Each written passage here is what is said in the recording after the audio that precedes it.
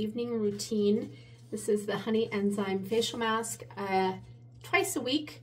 I really love it. It's a great exfoliant, but it's not harsh at all. It has papain, which is from the papaya plant, so that's a natural fruit enzyme, and honey, which makes it very soothing and moisturizing, and it also has arbequina oil in it. So it doesn't dry hard or anything like that. It's still soft, but a little bit goes a long, long way. It's super hydrating, but I've tried other AHAs, alpha hydroxy acids, fruit enzymes, and I can feel the sting, and there is absolutely no sting to this at all. It's very, very soothing. So yesterday I did a green retinol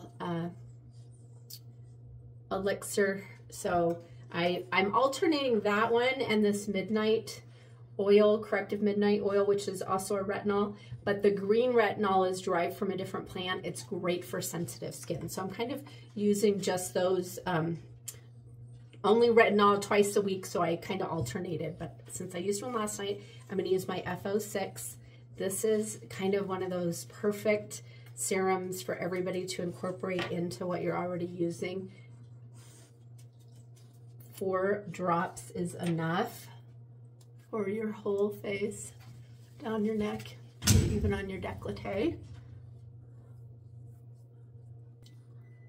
All of these products don't have added water in them. So the first ingredient is the olive cell extract that comes from the olive leaf. So it's not olive oil, but it's actually what comes from when they crush the olive leaves.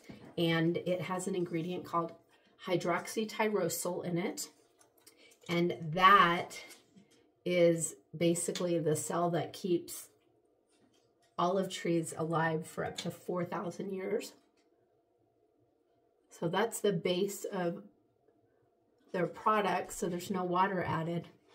And it just makes all the difference. You're getting pure, important ingredients and products without water or fillers. So that was the Corrective Eye Elixir, F64, FO9 Anti-Wrinkle Eye Cream. Right on top of that, you just barely need any of it. Is my FO7 Anti-Wrinkle Cream. Love it.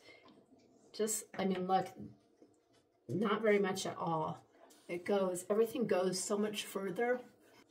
I never realized that all of my products, all of my skincare products, the first ingredient is water. Water, you guys. The first ingredient that's listed is usually about 70% of whatever's in that product. Well, if it's water, which most of them are water, it has to be stabilized. The water has to be stabilized because it can carry bacteria. It can make things go bad quicker. So they add fillers in and preservatives to stabilize the water. Well, that's up to 25%.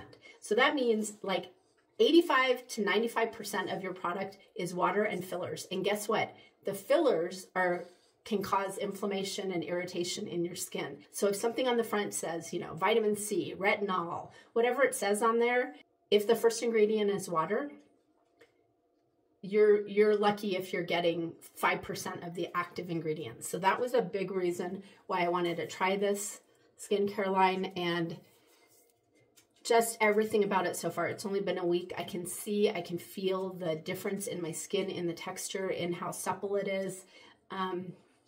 It's just been really wonderful so far, and I'm excited to share it with you. So, okay, that's it. That's my nighttime routine. Bye.